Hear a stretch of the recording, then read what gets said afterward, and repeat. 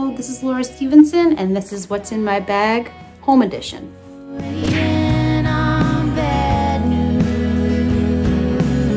The first item on the list is the Bill Evans Trio, Sunday at the Village Vanguard, featuring Scott LaFaro. This is a beautiful record.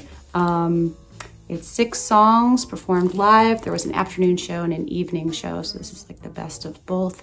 And this is the last time that this trio ever played together. 10 days after this was recorded, the bass player Scott LaFaro died in an auto accident. So this is a really special record. We listen to a lot of Bill Evans around my home. Next up is Baby Dynamite by Carolyn Franklin.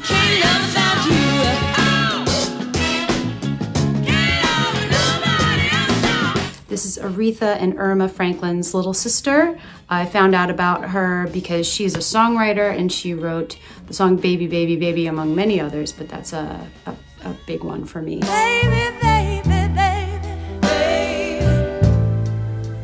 think of me sometime, baby. And so I was like, what does she sound like? And she's incredible. This record was her debut, and it is really awesome. There's just so much energy. Her voice is amazing, and this is a very special record, so check it out.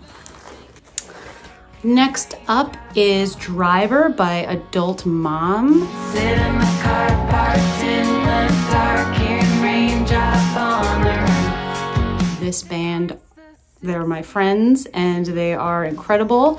This record came out in 2020 and it is super special.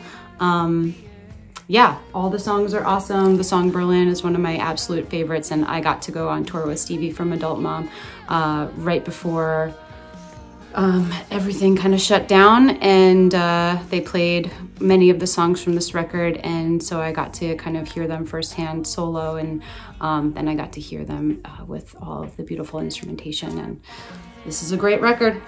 Pick it up. This is another 2020 record. This is a band called Supercrush. The record is called SODO Pop.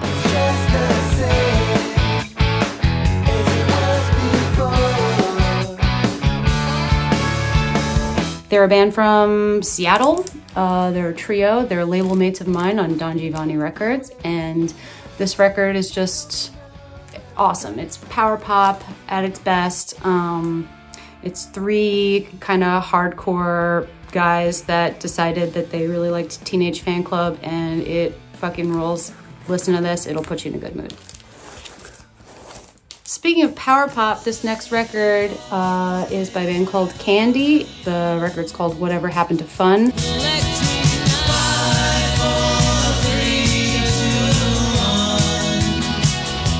This is their debut and only record from 1985.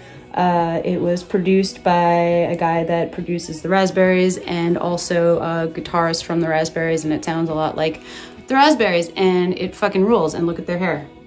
The song Electric Nights is one of my favorites. Definitely pick this up. It is awesome. It is so good. They should have been huge. This record is called The Baby Huey Story, The Living Legend. Listen to me.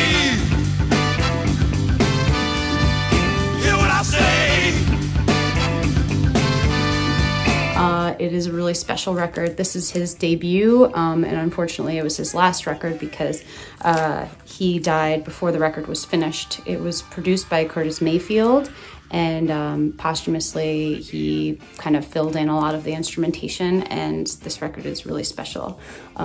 This man could sing. Yeah, so check this out.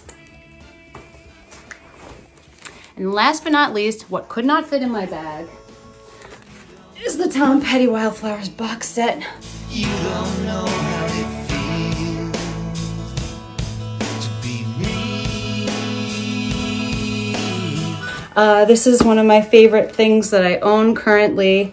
It's got a lot of obviously Wildflowers outtakes and songs from the Wildflowers session that didn't make the record. Wildflowers is one of my favorite records of all time, so this is super special. It also has home recordings, and usually I'm not a huge fan of box sets. I always feel like they're heavy and expensive, and this one was heavy and expensive, but it is really special and awesome. Pick it up wherever you can. So those are just a few of the things that I love. I also love shopping at Amoeba. Thank you for having me, and have a nice day.